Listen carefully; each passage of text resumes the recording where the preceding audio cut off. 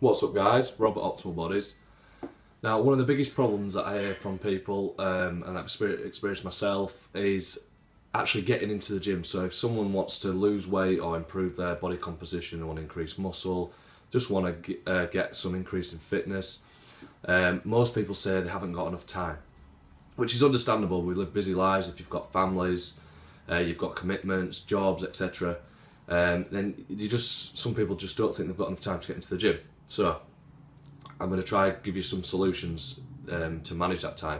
And not only just getting into the gym in the first place, it's what you do in the gym, which I think, as I've noticed, is the main problem with people saying they haven't got enough time, because they're thinking in their head, oh, I've got to do up to like a 2-hour workout, 1.5 hours, even like an hour, and they just can't, in their head they think, no, that's far too long, I'm not going to be able to do that. Because they'll speak to their friends or someone who's getting results or someone who's going to the gym a lot, and they might be out of the house for up to a couple of hours. But if you actually look at what people do in the gym, they're not actually they say they do a 2-hour workout, they're not actually working for 2 hours. So they're not actually 2 hours non-stop doing some sort of movement. They're not lifting weights for 2 hours, they're not running for 2 hours. Very rarely anyway. Most of the time is spent actually resting. So you do a set, and then, yes, I see it all the time. People might rest for up to 5, even I've seen 10 minutes plus. That's not actually doing the work. So the rest time doesn't need to be equated into your allotted time that you need for the gym, if you can cut it down. So that's one of the problems that needs to be made into a solution. So first of all, if you can do a 2-hour workout non-stop, then you're some sort of machine. So that's not the case. You don't need to be working out for that long. If you actually got a stopwatch and pressed it every time you started doing a set, and then stopped it, and then you started another set and pressed it again, and added up the time, you'd be very surprised how low time that would be, that total time actually lifting weight. A set might last 10-15 seconds.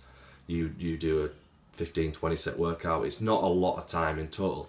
So you need to put that into perspective with these 2-hour workout people.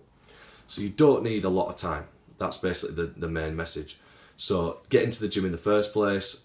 I think if you're working out on your own especially, but even with a Pythons 2, you can get a good half-an-hour workout in and get some really good results.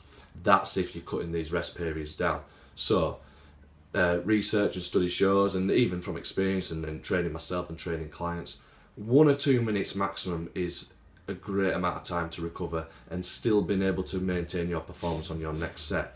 So that's a good rule of thumb to go by. That's a good guide.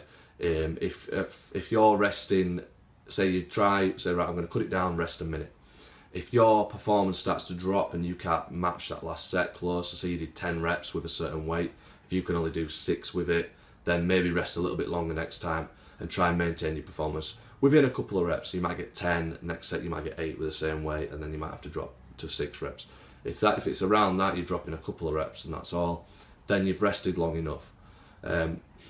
If you rest 5 minutes and you get another 10 reps, you could just rest a minute and still get 10 reps. So you've saved yourself 4 minutes. You do that every set for every exercise, it soon adds up. It really adds up, and all of a sudden you've increased your time in the gym, just irrelevantly really, and you've got this mindset that you need to come in for so much time.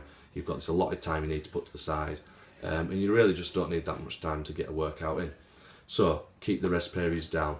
And first of all, just get into the gym in the first place. If it's a half-an-hour workout, what's that? An episode of Coronation Street, Hollyoaks, whatever.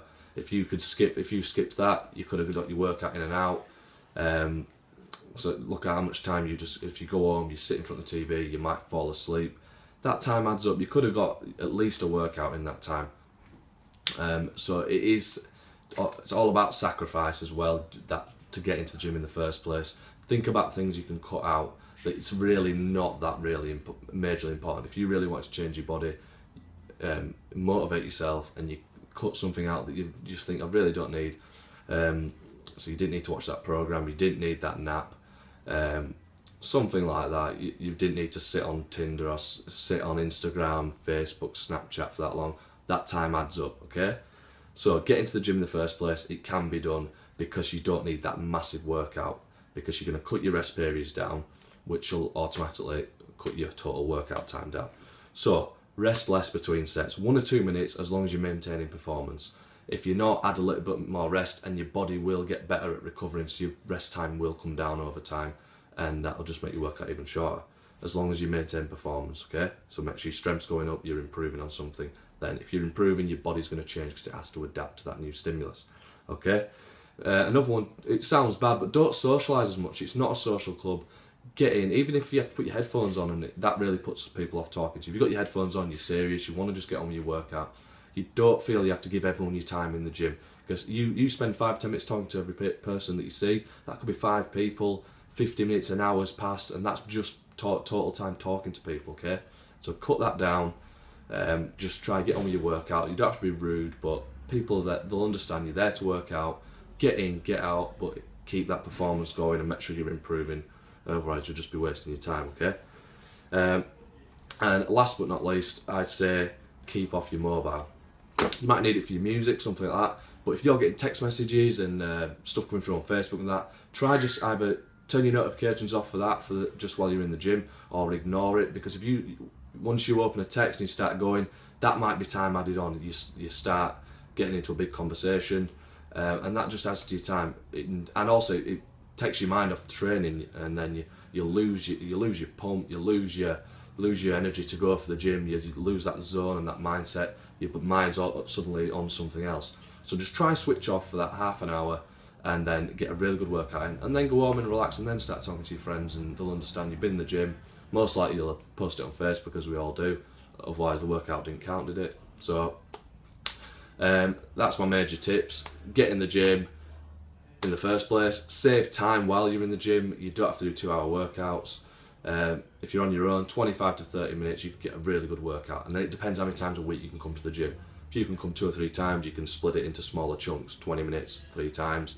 If you only come once, get an hour in, might need that hour to get more body parts done. So it's all individualistic, personal.